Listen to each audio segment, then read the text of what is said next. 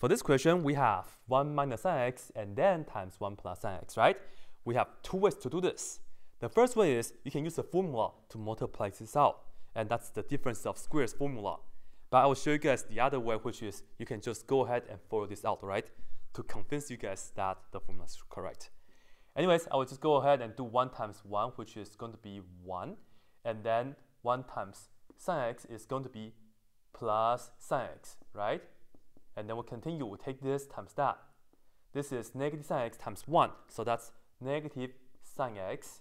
And then negative sine x times positive sine x, it will be minus sine square x. And as you can see, this and that cancel out. Sine x minus sine x, just 0. So in another word, we all have 1 minus sine square x. That's all we have, right? And this is not one of the answer choices, but we know 1 minus sine square x is the same as cosine square x. As I said, this is the identity that we have to remember really, really well. And this is answer choice A.